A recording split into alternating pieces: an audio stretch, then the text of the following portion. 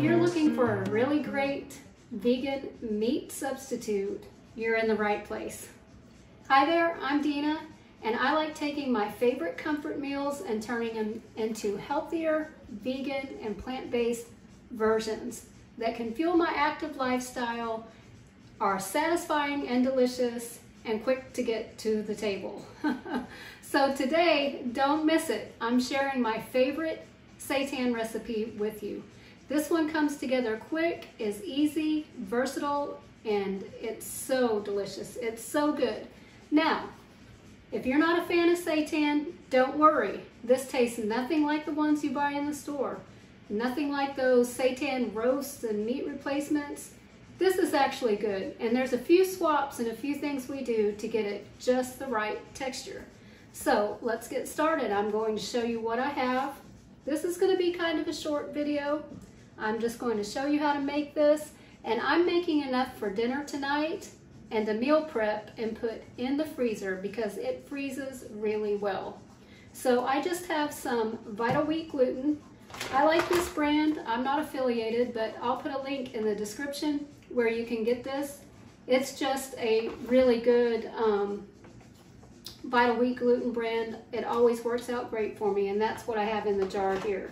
So I have my Vital Wheat gluten, I have some miso paste, I have some vegetarian veggie stock. It's a vegetarian chicken stock flavor. So that's what we're using today, but you can use any kind of stock or bouillon powder. I have some homemade onion powder. I have some of my favorite mushroom powder to give it that umami, really good stuff. I have some nutritional yeast, some sage, and some rosemary and black pepper, and some chickpeas that have already been cooked. Now, I cooked these from dry, but you can certainly use canned. Just drain the water and rinse them. So let's get started. Let me show you how quick and easy this is. It is so quick and easy. And I'm just going to start, and I will put all of the measurements in the description box, but into my large bowl, I'm putting 2 cups of the Vital Wheat gluten. If I can get it out there, if I can get it out right. It's time to fill up my container. So 2 cups. And these turn out so good every time. You can season them any kind of way you like. I have also done this before, putting a little soy sauce and Vegemite and a little vegan Worcestershire to make it more like a meatball, which is also really delicious and really good with barbecue sauce. But this is more like kind of a chicken nugget or a chicken meat replacement with these flavors we have going on today. So I have my 2 cups of cooked chickpeas. And there's a little bit of the water from the bowl of chickpeas in there. That's okay. This is going to be our wet ingredients and our spices that we're going to just put into a blender and blend those up. So my chickpeas, my miso paste, that's 1 tablespoon of miso, my nutritional yeast, black pepper, sage, and rosemary, and my bouillon powder and mushroom powder. And to this, just to get it to blend up, I'm going to add about a cup of just room temperature water. Now with this seitan recipe, there is no need to package it up and boil it. Some recipes call for that, like if you're making a roast or sausages or something. We're just making nuggets, so we don't have to worry about any of that. We're just going to mix it together, tear it up into nuggets, bake it in the oven, or pop it in the freezer if you're meal prepping it, and dinner will be on the table in less than 30 minutes. All right, so all blended up and smelling really good. So I'm just going to add our wet ingredients that we have blended up, our chickpeas and water and spices and nutritional yeast, to our Vital Wheat gluten. And we just want to give this a stir.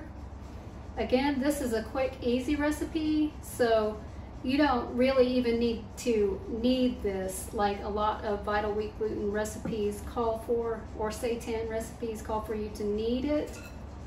We don't need to do that. We just need to make sure it's mixed nice and thoroughly. And I just need to add a couple tablespoons more water because it's looking a little dry. When you're using the Vital Wheat Gluten, it's just like using flour. The amount of water that you need or liquid that you need will depend on a couple things. How wet your chickpeas are, how humid the day is. So it'll vary by just a little bit. But I think a couple tablespoons more has us going in the right direction. And you just want it to form like a pliable dough that's not too loose and not too sticky. So just a little bit more water. I'm going to pull my sleeves up there, and I'm just going to finish mixing it by hand. That's the best way that I have found. If you'd like to, you can put some gloves on for this part. And you just want it to just kind of all come together and stop sticking to the side of the bowl. So the only thing left to do is just tear it into bite-sized pieces. You can make big chicken nuggets or small chicken nuggets. Just make them any kind of shape you like. I just kind of tear them apart. You can roll it into balls. I just kind of tear it apart and lay it on my cookie tray that I have lined with parchment paper. Now, like I said, I am cooking some of this tonight just for myself, so I'm just going to put a few pieces on here for tonight's meal, and the rest of it I'm going to line on a cookie tray just like this one. I'm not going to line it with parchment paper because I'm going to just stick it in the freezer, and this won't stick. It won't stick at all, so I just like to use the parchment paper because it's easy cleanup. You could also just pop a few of these in the air fryer, which I like to do from frozen. So what I'll do with the rest that I'm not eating tonight is I'll go ahead and just put those on a cookie tray also. I'm going to pop them into the freezer so that they freeze separately, and then I'll put them in a storage container so they don't stick together and put them in the freezer. Now when you get them out of the freezer, you can cook them straight from frozen right in the air fryer, 5 to 7 minutes, and they turn out really good. So one thing I want to say for chicken nuggets, at this point while they're still moist before you bake them, if you would like to, you can roll these in breadcrumbs or cornmeal for a crunchier texture, and that's also really good, but I'm not doing that tonight. I like it just like this, and tonight I'm going to show you a really delicious takeout style sauce that I love to have with these chicken nuggets. All right, let me show you what I'm going to put together real quick for an easy Asian style takeout sauce. This is going to be a sweet and spicy sauce. Now, this is by no means any kind of traditional sauce. I would not call it a General Tso's. I would not call it a teriyaki. It's just a sweet and spicy Asian style sauce. So I have a little bit of hoisin, which is sweet and salty. I'm also going to put in, that was about 2 tablespoons. I'm also going to put in about 2 tablespoons of this homemade cayenne hot sauce, which is hot and vinegary. So when you add this to the heat, if you're adding hot sauce, stand back and don't breathe that in. Don't breathe that steam in. It's dangerous. All right, a little bit of that. And I have this sweet and spicy Korean barbecue flavored barbecue sauce. This brand is great. I get this at Costco. They have different flavors. The original is awesome too, but this is the sweet and spicy version. So this is going to be quite a spicy sauce. You see which way that opens. There we go. And about 2 tablespoons of that also. And I'm going to go in with just a couple drops, about a half a teaspoon of toasted sesame oil, which is a really strong flavor, so you don't need a lot of it.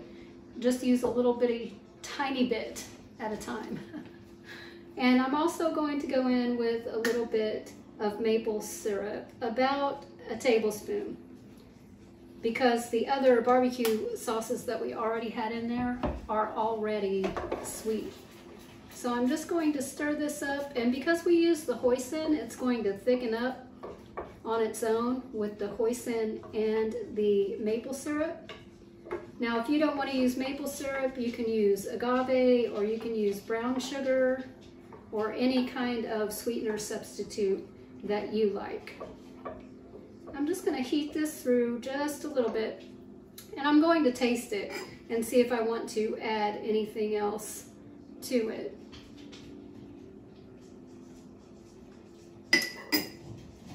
Ooh, it's spicy. No, it doesn't need anything. It's sweet, spicy, and salty. And it has a little bit of that umami from the hoisin. It's going to be perfect. Perfect sauce for our little chicken nuggets that are about to come out of the oven. So I'm just going to turn this down, low heat, because it's ready. And we don't want to boil it away. Okay, I have my nice fluffy white rice here, and I'm just going to top it with this delicious looking seitan. Let's try this. It really smells good.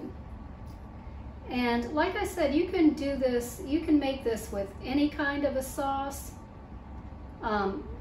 These seitan nuggets would go great with the rich mushroom gravy. They would go great with a barbecue sauce and a wrap, maybe a buffalo sauce. They're also great with honey mustard, which I have a short, I believe, where I have a recipe for a vegan honey mustard that is absolutely delicious. Okay, let's taste it. I think it's cool enough.